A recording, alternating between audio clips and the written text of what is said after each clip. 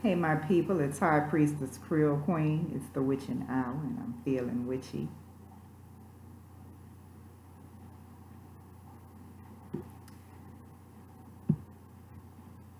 Tonight's topic is how to recognize when your man has been hoodooed.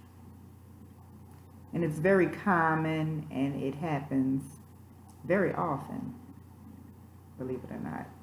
Yeah. Let me tell you about my friend Yvette. Yvette has been through hell for the past 8 months. Her man of 10 years cheated on her, and the woman he cheated with is claiming to be pregnant with his child. Her man told her, her man told the other woman that he still wants to be with Yvette and their 4 children. However, he said that he will still help support the other woman. Okay. Yvette confronted this woman in October and asked her to back off and let them work things out for their family. But the woman refused to back off. She threatened to keep the baby away from him if he doesn't leave Yvette and their 4 children. Yvette believes that this woman has hoodooed her man. This woman lied about being pregnant in December, and Yvette is still not sure if this woman is even pregnant. The woman sent him a picture of herself and a positive pregnancy test on March 30th, but she didn't send an ultrasound picture. Yvette doesn't want to lose her family, but now her and her 4 children are homeless because he kicked Yvette out and has moved the other woman and her 3 kids into the house. The house that they are, or the house that they were living in. Okay? So the bitch came to the house in the beginning of June and caused a scene, a big scene.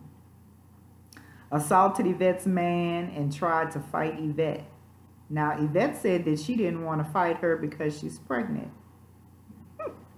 I said if that was me, that bitch would have caught a beat down, pregnant or not.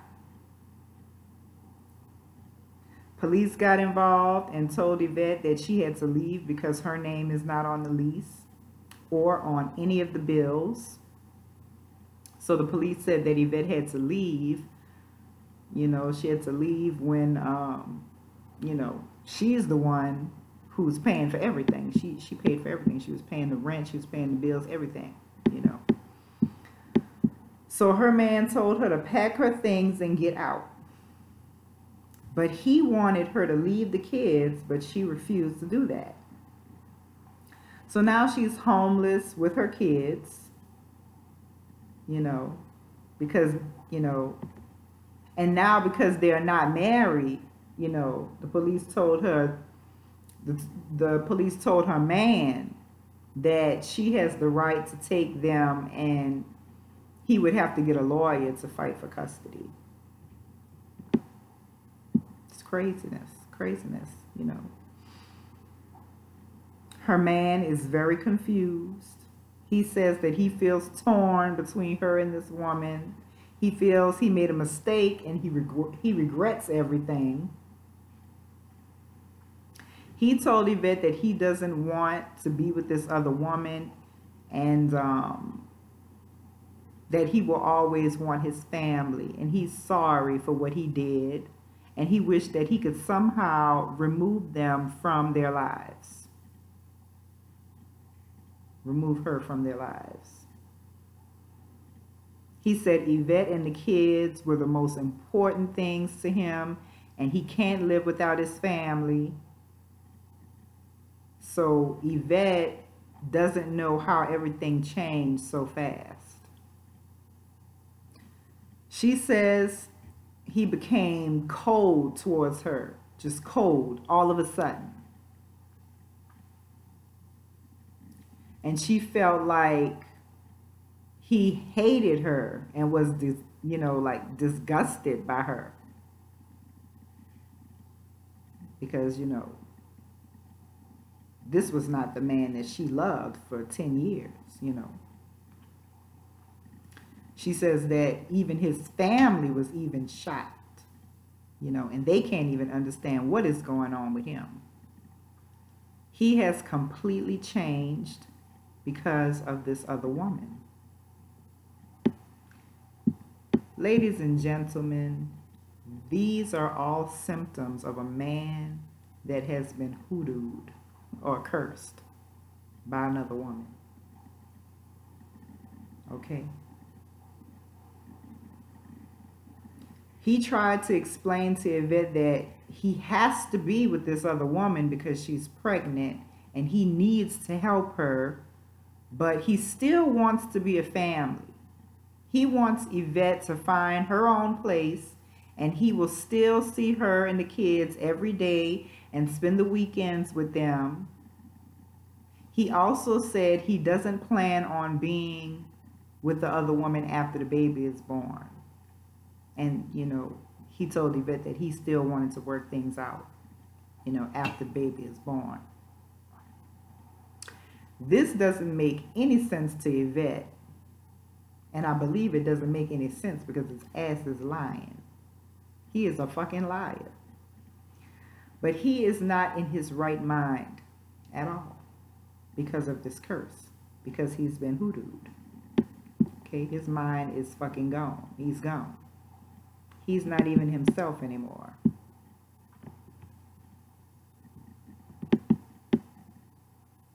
So Yvette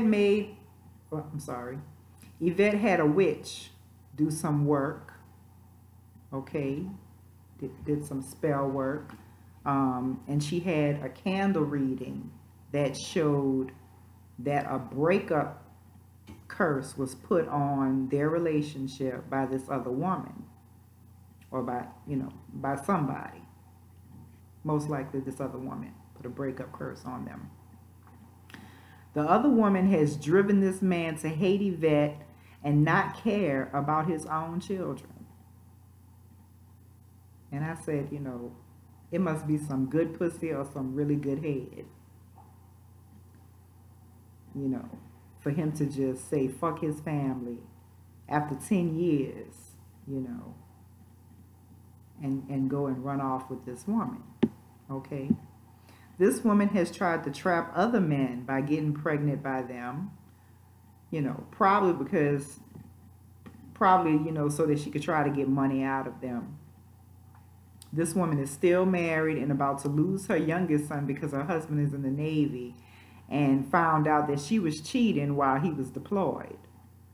Yvette says that this woman is not a good person. I don't believe that she's a good person. So Yvette told her to back off, and she said that this lady said that she will not back off because he is what she wants.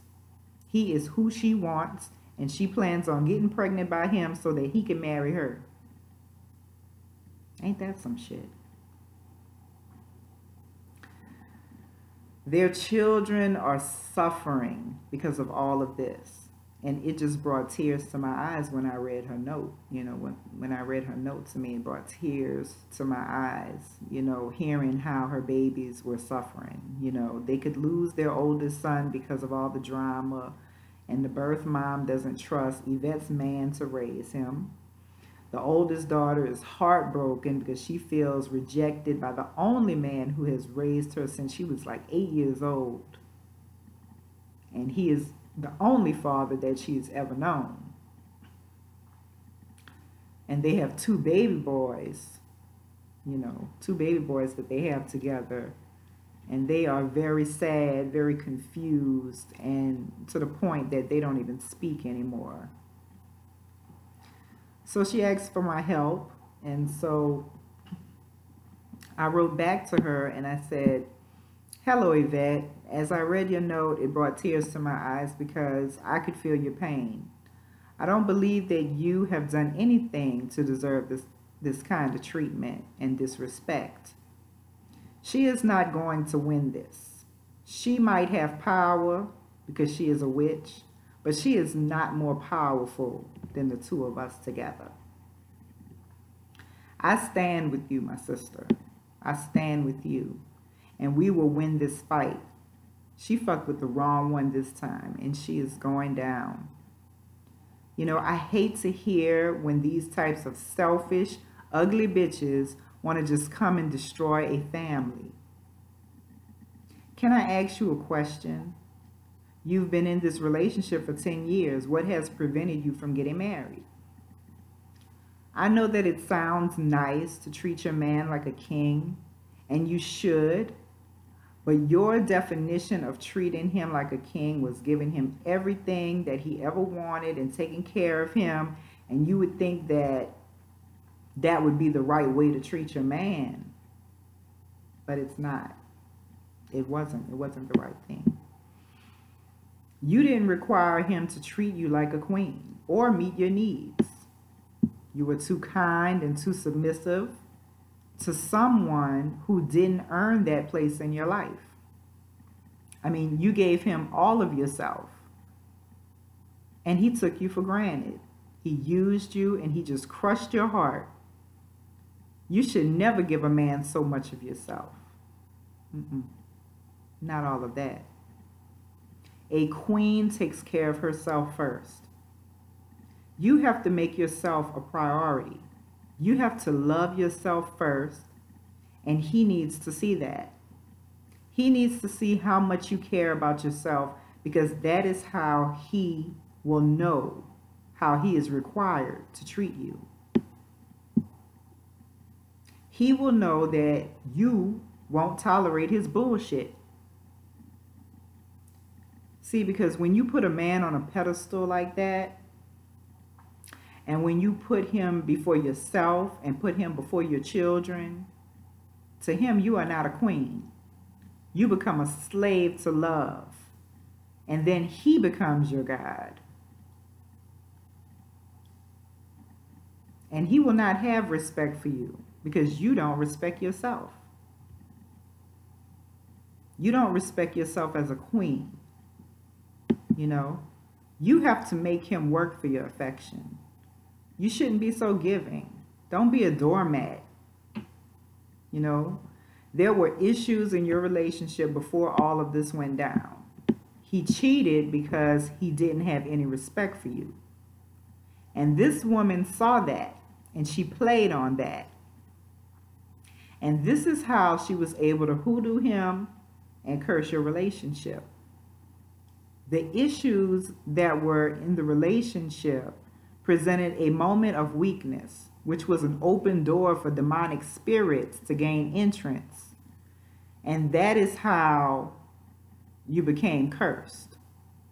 See, those issues need to be remedied, or the curse will remain. So this will take more than spiritual work. This takes conscious psychological work that must be done here. You know, because this is a hell of a spiritual battle that you're going through. A hell of a job. And things just won't happen overnight. It will take some time. You know, it could take years to get back to the place of peace. You will need uncrossing work done because your relationship has been cursed. He is cursed. He has been hoodooed by this woman who I believe is a powerful witch. She's very powerful. Okay. But she ain't that powerful. I suggest that you get my ultimate bitch be gone spell. The ultimate spell. We will hex this bitch and return back to sender. This witch of a bitch needs to be destroyed for what she did to you and your family. And we need to make her disappear. And if she's pregnant, she needs to lose that baby. My ultimate bitch be gone spell will take care of it all. You will also need spiritual cleansing on the relationship, protection over your union. and a black magic love spell, I would suggest my Happy Family package to draw the two of you closer and make your bond stronger than ever. And the children all need healing because they are suffering tremendously in all of this.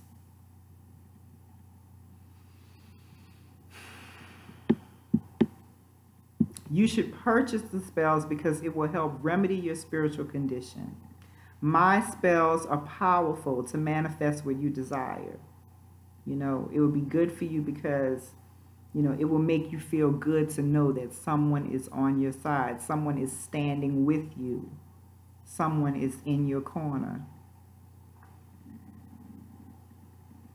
I perform black magic spells and rituals. I use creative source energy, dark matter, science to consciously manifest your desires and goals into a reality.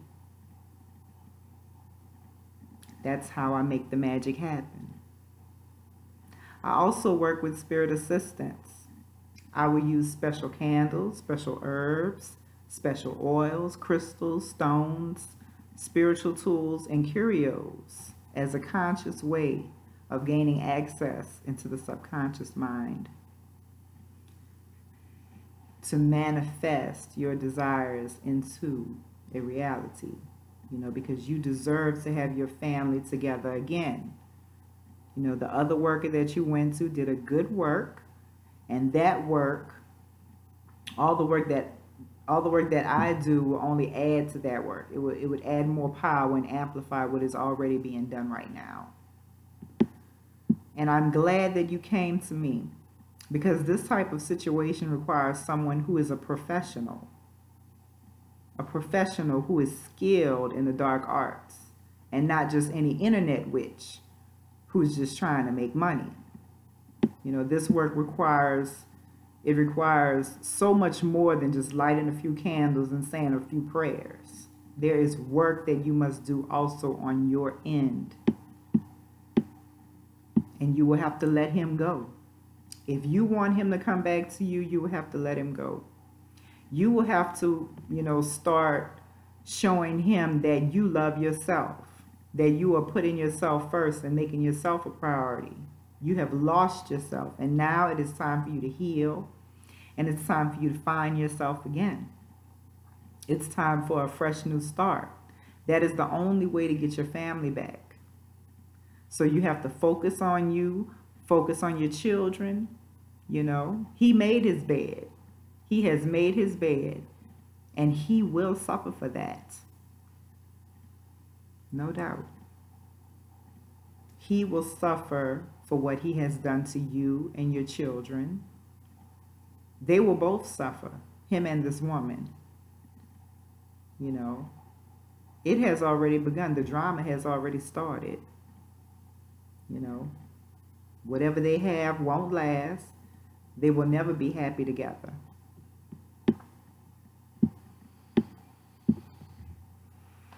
And that was the end of my note to her. You know, if I was Yvette, I wouldn't even want his ass back. He is a liar, and I think that what he did to her was fucked up. I mean, I think that how he treated her was unforgivable. I would curse his ass and move forward and never look back. But that's just me. You know, my job is to give the client what they want, help them to manifest what they desire. But sometimes what they desire is absurd. Really. And that's when I have to tell them the truth, you know, and the truth hurts. A lot of people don't like it when I tell the truth, you know. People get mad with me when I tell them the truth, you know. But I think that we need to love ourselves more and stop allowing these men to treat us like shit. Really. You know, there's nothing wrong with loving somebody and wanting to be loved in return. And when you choose to love, hurt is inevitable. You will suffer. You will get hurt when you choose love. But the thing is, you have to find the ones who are worth suffering for.